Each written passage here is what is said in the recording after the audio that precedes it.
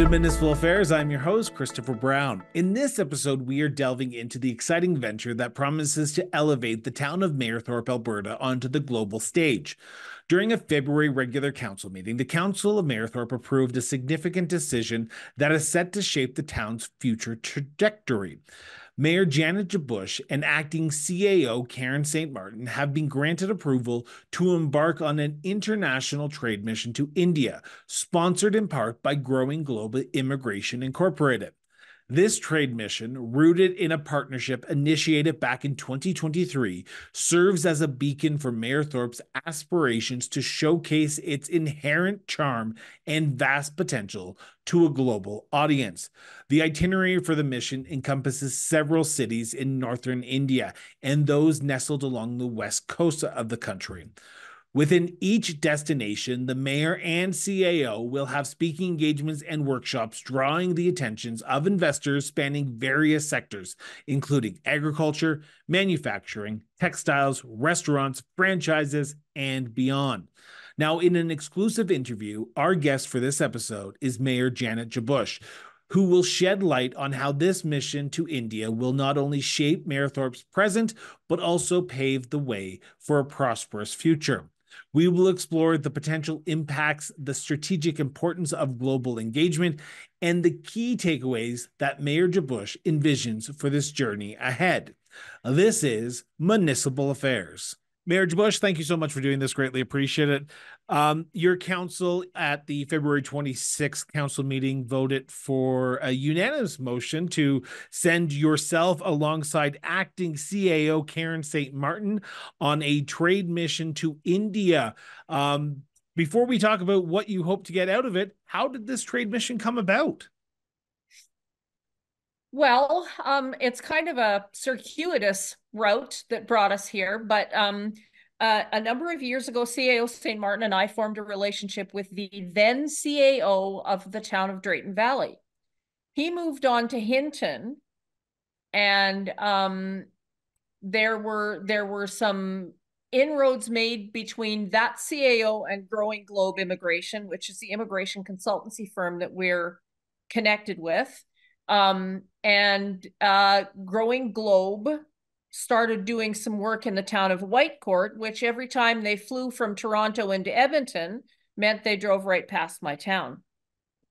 So based on some information from the fellow in Hinton, formerly from Drayton Valley, and based on the fact that they drove past my town every time they were out this way, one day they decided to make a phone call and asked to sit down with me and the CAO.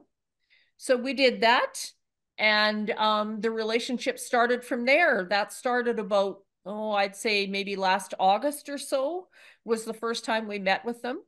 We've kept the lines of communication open with them all along. And at the beginning of this month, and I mean, it actually came about very, very suddenly. There had been no talk of a trade mission prior to the beginning of March here, but at the beginning of this month, my CAO got a call from the folks at Growing Globe, and they asked us if we would be interested in undertaking a 2-week trade mission to India. Okay, so there's a few things I want to unpack here, and I want to start by saying, start by asking this question. What is it about India that Mayerthorpe could achieve with this trade mission? Because at the end of the day, you had to present to council, the CAO had to present to council to get this approval. Why was it important that India is put on the map for Mayerthorpe to ensure that there's potentially a benefit to the community with this trade mission coming up? Great question. And I had to educate myself here, Chris, because I really was, to be honest, I wasn't sure either. I'm thinking, what the heck has India got in common with Alberta? I mean, other than people from India like to immigrate here, and I know Albertans have visited India, I wasn't sure what the commonalities were. But I've since come to understand that large swaths of India are very agrarian. So places like rural Alberta really appeal to them from the standpoint of not only immigration, but from the standpoint of investment in in things like agri-food production, and India is known for its textiles. Alberta grows some of the best industrial hemp in the world. Maybe there's some synergies there. There are so many things that I want to try and investigate while we're over there. And if this comes together the way these folks at Growing Globe have got it laid out, my CAO and I are going to have the chance to talk to 400 to 600 people. And these are not just average everyday people, Chris. These are people who have gone through a process in India already and been vetted. They have had to prove that they can pony up the dough to actually be investors, to actually bring value to the whole operation. So yeah, Now, I had to educate myself because I was a little lost too. That was my first question to my CAO. Wait, what? But yeah, after some conversations with the folks at Growing Globe and learning a bit more about rural India, there's a lot. What the fellow at Growing Globe told me is that the sensibilities that you would find in the average rural Albertan are very similar to the sensibilities you'd find in a rural Indian, because the societies are both very agrarian in certain parts of our province, anyways. according to the news release that came across my desk when this trade mission was announced, during this 2 week trade mission to India, you're going to be meeting with representatives from the agricultural sector, manufacturer sector, textile sector. Now, you talk about that similarities between rural Alberta and India. This seems basically would just be up Mayerthorpe's line of where they want to take your local economy right now is the agriculture sector, the manufacturing sector, and the textile sector. Is there a key sector that you're looking at when you're in India, or is it going to be a carte blanche? Let's hear what India has to offer our great community of Mayerthorpe. I think I'm going to keep my mind really, really open on this one, Chris. Ideally, where my brain has gone lately, because I'm not sure if you're aware of it, but I'm also the board chair of the local regional economic development alliance, Growth Alberta. And lots of the conversations we've had around our Growth Alberta table recently have centered around value-added agriculture and agri-food production. So the ag piece is definitely something my ears are going to be perked up for. But manufacturing, we could bring some sort of a manufacturing facility, either right to Mayerthorpe or somewhere in the surrounding county or somewhere within the region. That's a huge win for everybody. So I'm going to keep my mind open, but the value-added ag and agri-food, I think, is really, really an interesting piece. So the reason I wanted to talk to you about this, because I'm seeing more and more municipal leaders like yourself who are getting into these so-called trade missions, going to foreign countries to try and attract investments into their local economy. You and I both know that traditionally trade missions are federal or even provincial. Why is it important to put that Mayerthorpe on the map? Is it not on the map right now? I'm just trying to figure out, why is it important for yourself and the community and the town to have this option to go to India and pitch the local potential economic benefits of your community? Well, speaking purely from a personal perspective, I don't know that many federal ministers. The reality, Chris, is that the level of politics closest to the people on the ground is mine, municipal, right? So I'm going to go over there and I'm going to interact with people who are just like me. They don't hold some lofty political position. They're not there with a big, broad political agenda. I'm going to go over there with one thing in mind. What can you do for my community? What can you do for my community? What can you do for the region I live in? And ultimately, what can you do for rural Alberta and rural Canada, for that matter? One of the things that lots of people don't often talk about, and there's probably not a lot of people out there that realize it, to be honest with you, Chris.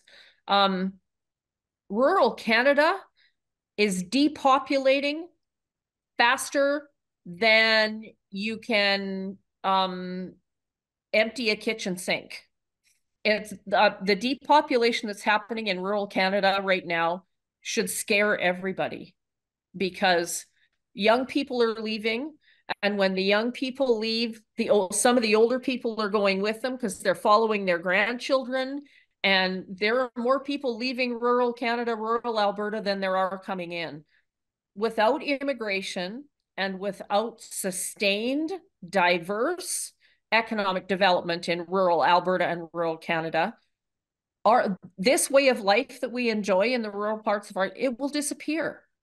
I mean, certainly bringing foreign direct investment to these locations is going to change what it looks like out here, but the way of life will survive. It'll look a little different, but I'll still be able to live in my tiny little town with my gravel roads and the sedate pace of life that I enjoy so very much, where we roll up the sidewalks on Sunday afternoon. That's why I live where I live. And I want this to survive. I want it to survive for myself and my kids and my grandkids.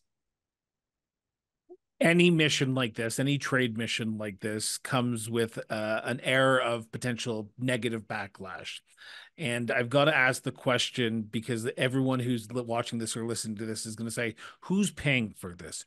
Who is paying for this mission? And I wouldn't be doing my job without asking that question. So that way everyone knows, is it you? Is it the town? Is it Growing Globe? Is there a partnership agreement that you're working with all three? Who is paying for this trade mission?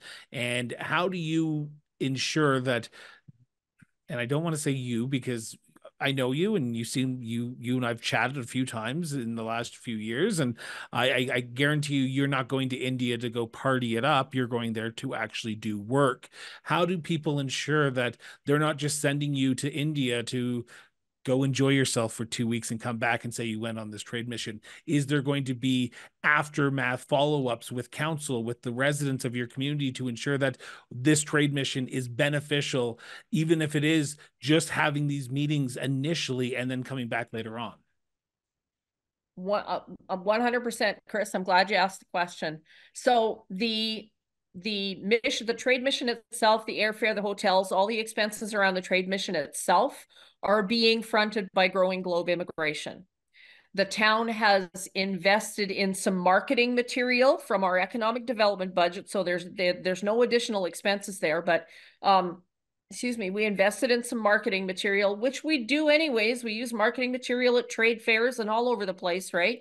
So we put a few dollars into marketing for this trip that will be co-branded with Growing Globe. It's targeted marketing for the trade mission itself. All the spending money that I need is going to come out of my bank account. I'm saving already. I have a trip to the bottle depot planned this weekend. Just kidding. Actually, maybe I'm not kidding. Anyways, so my spending money comes out of my bank account. Actually, maybe out of my motorcycle fund. No, I'm not taking, no. I need parts this year. I need parts. So anyways, the only thing, and again, this is not added to the budget. The CAO, who will, by the time we go on this trade mission, be back in an economic development officer's role, her wages for our working days and my per diems for my working days. That's the only impact to the town's budget. And it's not unbudgeted. We're taking, the plan is to take those amounts out of the economic development budget line item. We're not adding any expenses to the budget that weren't already there. And I'm not going to, on the days when because they've got some social things planned, they've got some tourist type activities planned for us. Those are not days I'd get paid for. I'm going to get paid for the days that I'm in meetings, for the days that I'm traveling between meetings. And it will be the regular per diem as agreed to by my town council. Council agreed to it. Yeah. But what's the aftermath? Because any type of conference that I have ever attended while working for a municipality or sitting on a board for a municipality, there's always that follow-up. You come back, you present to council what we learned, what was the takeaways, what were some of the key conversations. Will that be happening after the trade mission? 110%. I actually had one of the folks that was commenting and all of that craziness on Facebook, of which you are so well aware, actually said, when do we get to hear what this, like, when do we get to hear if this trip was successful? And I said, I'll come back and drop a full report in your laps as quickly as I can put the thing together. I'll work on it on the plane on the way home. And he came back and he said, I'm not so much interested in the immediate aftermath. I want to know a year down the road. Did what you went over there to do actually bear fruit? Now, that's somebody that gets the idea that economic development is a long game. It's not a game of immediate returns. So he actually understood that when he made that comment. And then his next comment was, I have only one more question. What are you bringing me? So, you know, some people do have a sense of humor, but no, absolutely, we're gonna bring back a report on this, and I'm excited to be able to do that. My hope is that what comes back out of this over the next, say, 6 months following our return from India, is that conversations begin with the people we talk to over there. What do you need around Mayerthorpe? What will fit around Mayerthorpe? What could we bring there that would be well received? And like we talked about a value-added agri-food and manufacturing, but there are people over there wanting to invest in franchises and bring different franchises to smaller municipalities. And Mayerthorpe's a really attractive place to do that kind of thing because we sit at the junction of two pretty significantly busy highways. Highway 43 is the second busiest highway in the province of Alberta now, second only to the corridor between Edmonton and Calgary. And then Highway 22 comes up and bumps right into Highway 43, and that's a pretty busy highway too. It's a great place to put a franchise of just about any kind. So we've got those people interested too. When does this trade mission actually take place? Because it wasn't on the press release, and you've told me sort of in passing that it's in the next couple of weeks, if not months. But do we have a firm date of when yourself and acting CAO Karen St. Martin will be actually heading over to India, or is it still tentative right now? Well, initially we were looking at somewhere around mid-April, but the national election season in India happens right around the same time. And to use the terms I have heard in the past, it can be a bit tumultuous. So the decision was made to push it out a little bit. And it looks like our departure date from Pearson in Toronto is May 8th now. We'll fly, Karen and I will fly to Toronto a couple of days early because we've got some prep work and stuff to do there. They want to introduce us to more of the Growing Globe team because there's going to be several of their group going over there with Karen and I. So they want to introduce us to that team. We're going to have a look at the marketing material and work on a promotional video. I think they have that set up down there for us to do a promotional video. So we're going to work on that in those 2 days. And then on May the 8th, we board a plane for the 15-hour flight to the airport in Amritsar, India. Before I let you go, I'm going to have to ask to put this on the record here for a second because I'm cautious of time. And hopefully once you do get back and you've settled in and you've got that report, you'll grace us with another interview so we can catch up on what has actually happened, so people who are listening to this across Alberta but also across Canada and around the world can say, oh, that this type of trade mission is worth it while it's still in the short term, like you said that one resident did talk to you about. Maybe though this can sort of spark into more municipalities thinking about this type of trade mission to other countries, not just India, but other communities as well. 100%, Chris. I'd love to come back on and talk about it. And you mentioned earlier that you're aware of other municipalities that are undertaking these kinds of trade missions. Wouldn't it be great to maybe have a round table with a few of them and bring 3 or 4 of us together that have actually been able to go on these trade missions, and then we can really give people a feel for why it's important. And you took the words out of my mouth there, Mayor DeBush. Janet, thank you so much for doing this. Greatly appreciate it. Always a pleasure to sit down and talk to you. Good luck on this upcoming trade mission to India. Hopefully you don't have to use any money out of your motorcycle funds, but I'm assuming because you're very you ensure that you can do it on your own, you might have to dive into that motorcycle fund a little bit. Yeah, well, and I'll do what I have to, but I got another 6 weeks or so to collect more bottles, so I should be okay. Now, if this episode sparked your interest, hit that subscribe button now. Stay in the loop with all our diverse content covering everything from municipal affairs, like you saw right now, to our in-depth conversations on the cross-border interviews, and even our eye-opening exploration on the decisions local governments make in the political trenches, local government at work. We are your go-to platform for comprehensive municipal coverage, committed to keeping you well-informed as well as engaged.